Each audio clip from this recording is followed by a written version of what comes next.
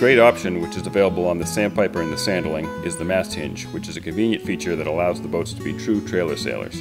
This can be done easily with 2 people, or even alone, as you will see here.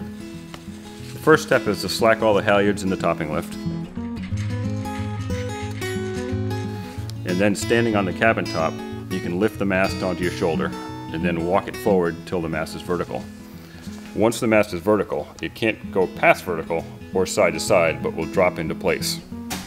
Once it settles into place, you will attach the headstay and then sort out the halyards.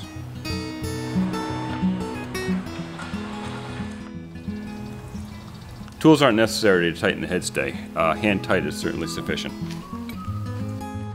If you have the lazy jacks, I find it most convenient to disconnect the lower leg. This way they won't get hung up. Lowering the mast is essentially the same process in reverse.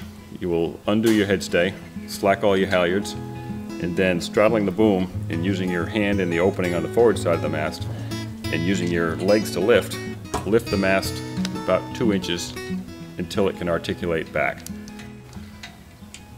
Using your forearm, you can tilt the mast aft. Once it's back about 10 degrees, you can move your hands up to lower the mast down. It won't drop back down into place. It's as simple as that.